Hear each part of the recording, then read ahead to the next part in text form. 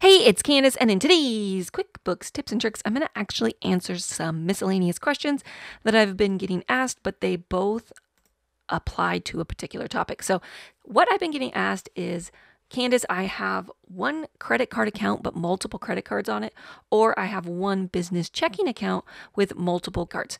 So the question comes into play when you're inside your chart of accounts. A lot of people are wanting to add, say, one account with sub-accounts for each credit card. In my opinion, that is a little too complicated.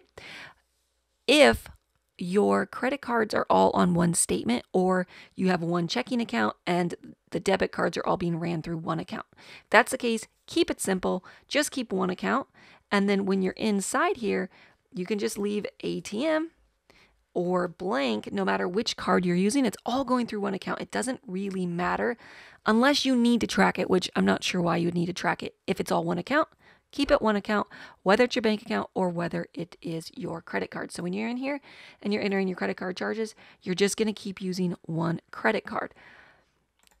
If for some reason you need it, let me know. You could do sub-accounts, but it gets a little too complicated. And as you probably know, I'm all about keeping QuickBooks simple for you so that you can spend time doing other things than just your data entry work. If you need any other questions answered, feel free to comment below or email me. Or if you're wanting to just understand QuickBooks and you enjoy my training style and you want to check out my online course, feel free to check out confidencewithquickbooks.com. And I send these tips out directly to your email every other week now. If you want to make sure you don't miss an email or a special promotion I have on one of my courses, feel free to join my email, and the link is up above. Have an amazing day. Take care. Talk to you soon. Bye-bye.